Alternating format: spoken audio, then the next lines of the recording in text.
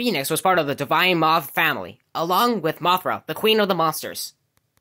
However, Phoenix was not like Mothra at all. She was hot-headed and arrogant, and didn't really care about any other moths. She only cared about herself, and her safety. She would even trick the moths into basically thinking that there was a threat. And Mothra always gets really mad at Phoenix whenever she acts up. This went on and on until one day, Phoenix went too far. The Divine Moth Prophecy said that most moths are supposed to protect the Earth and not destroy it.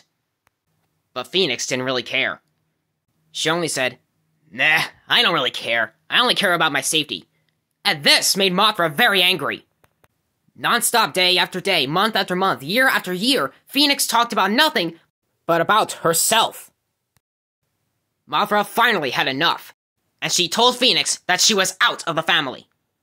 And this made Phoenix very, very angry. So angry that she did the unthinkable. She started attacking Mothra!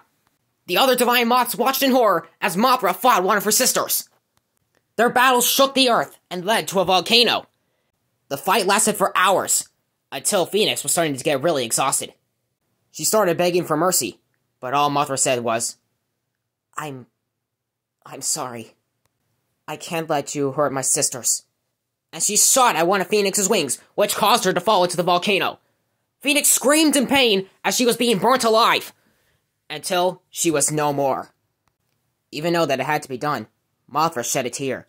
She couldn't believe what she had just done. She killed one of her own family members. But even though she was sad, she told herself, "I'm sorry, but it had to be done," and she flew away. The other moths were glad that Mothra was alright. However, they felt sorry for Phoenix. Even though it had to be done, she was a really good family member, and they knew that Phoenix was now finally gone. But oh, were they so wrong! Years went by and nothing happened. Until there was a massive explosion in the volcano, which caused lava to flow down. And out from the lava and flames appeared what appeared to be an orange divine moth. It was Phoenix! She rose from the ashes just like a phoenix! And that is exactly how she got her nickname.